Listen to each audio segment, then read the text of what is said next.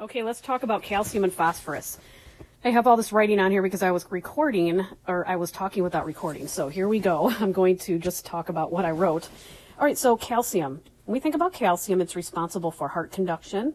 Think of going back to pharmacology with calcium channel blockers. So if there's an increased workload of the heart, put them on a calcium channel blocker, reduce their blood pressure, reduce the workload on the heart, because it's responsible for calcium muscle contraction. Calcium is formed in the parathyroid hormone. Remember that where that is from anatomy in your neck, and there you have four of them, four little wings. I call it the butterfly wings on the side of your thyroid, each side. It's also very important for bone formation. Phosphorus plays a role also. Phosphorus and calcium balance each other out. So when we think calcium, the normal in our blood is 8.6 to 10.2. So if we see a higher calcium, that tells me, is there something going wrong with the parathyroid, since that is regulating it? Why is that happening?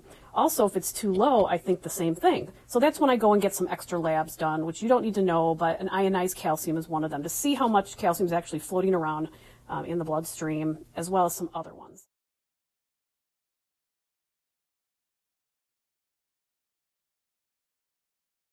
That's the normal for that. And with phosphorus, we have a little less phosphorus in our body, but again, it's very important, 2.4 to 4. So how does this play a role with osteoporosis? Remember, that's breakdown of the bone. When I think of kidney disease, remember, kidney disease first can build up. And if the balance is off between the calcium and phosphorus, phosphorus can start pulling calcium out of the bone, really increase the risk of osteoporosis.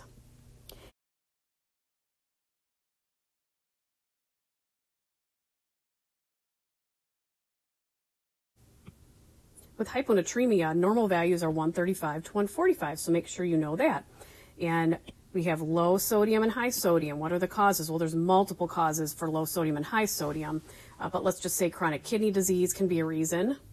Low sodium can also be caused by someone drinking in too much free water and not enough sodium, so it just gets pulled out with the water, such as athletes and psychiatric patients on certain psych medications that they end up craving water. Actually, no, that's this one over here. That's hyponatremia, sorry. Hypernatremia is more like your kidney disease, as well as other metabolic disorders. But how are we going to treat these? So with either one of these, you want to, especially with the low, you're going to restrict fluids, and that would be restrict their water, because you want to get the balance, and you're going to give them IV fluids. And same with the high sodium level, you're going to restrict the water. And you're going to give them IV fluids too. Let's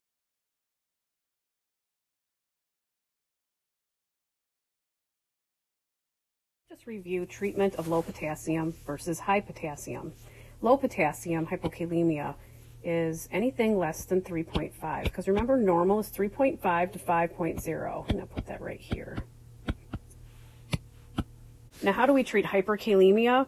A lot of times we'll see hyperkalemia in chronic kidney disease, but in diabetic ketoacidosis, it's another, because remember, you need insulin for the glucose to get into the cells.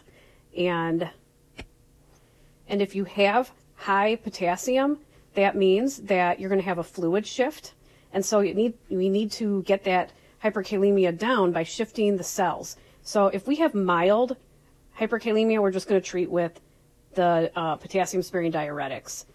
Non-potassium sparing, so that is with your Lasix. So let's see if we can get the fluid shift and move the potassium out. And then we also can treat with Kxalate. Kxalate works in the gut, and it brings the potassium down in the blood. Now, if you have moderate to high hyperkalemia, you're going to treat with glucose plus the insulin.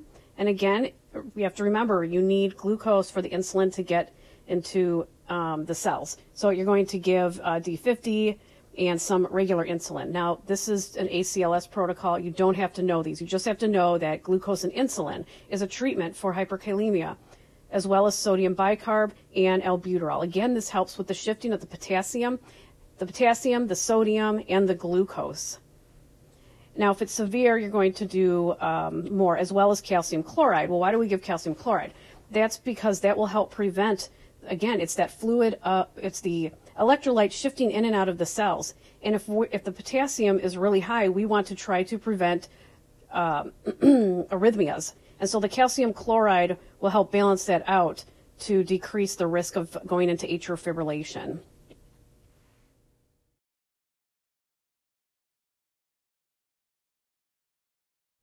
And why is there high sodium when we have hyperglycemia, high glucose? So here's the cell, and this is the intracellular fluid area. So if you are extremely hyperglycemic and you don't have enough insulin to get in the cell, because remember, glucose and insulin go together. In order to get into the cell, you need both of these. So if we don't have this, glucose cannot get into the cell. And because it works as a diuretic, you have so much glucose out in the extracellular fluid or the bloodstream that it ends up causing dehydration of your sodium.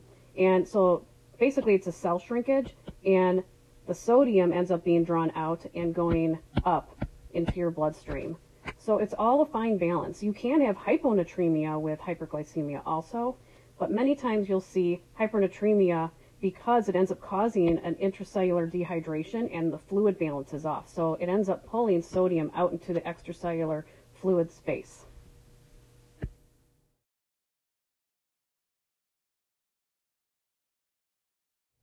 Chronic kidney disease causes mineral and bone disorders because the kidneys do not properly balance the mineral levels in the body. For the first one thing is they stop activating the calcitriol.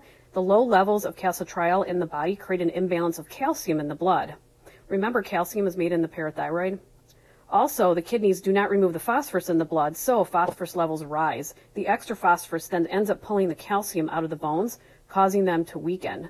So another factor, though, that contributes to the cause of mineral and bone disorders, when the kidneys are damaged, the parathyroid gland releases parathyroid hormone into the blood to pull the calcium from the bones and raise the blood calcium levels. This response restores the balance of phosphorus and calcium. However, it starves the bones of much needed calcium. For the most part, you're going to see a low calcium in the bloodstream when you have chronic kidney disease, and you're going to have a higher phosphorus level. Other important electrolyte disturbances in kidney failure will be a high magnesium and a high, we talked about high phosphorus, and it would be high sodium, as well as high potassium. So as you can see, most of these are elevated, except the calcium. You will find most of the time on the lower side. So high everything else, low calcium. And remember, a lot of things are going on in the body, but just when you go back and think about kidney disease in general, that's not filtrating properly. So it ends up overproducing, or it gets backed up and then ends up in the bloodstream. Getting a lot of fruits and vegetables. They should also be getting green leafy vegetables. They can have juice if they want. They can also have more higher fat foods. I would like you to look up, though, what a renal diet is, and especially the phosphorus. Now, if the phosphorus is high, that regulates, binds with the calcium for bone formation. So make sure you look up how are you going to, or what kind of foods are you going to suggest for this.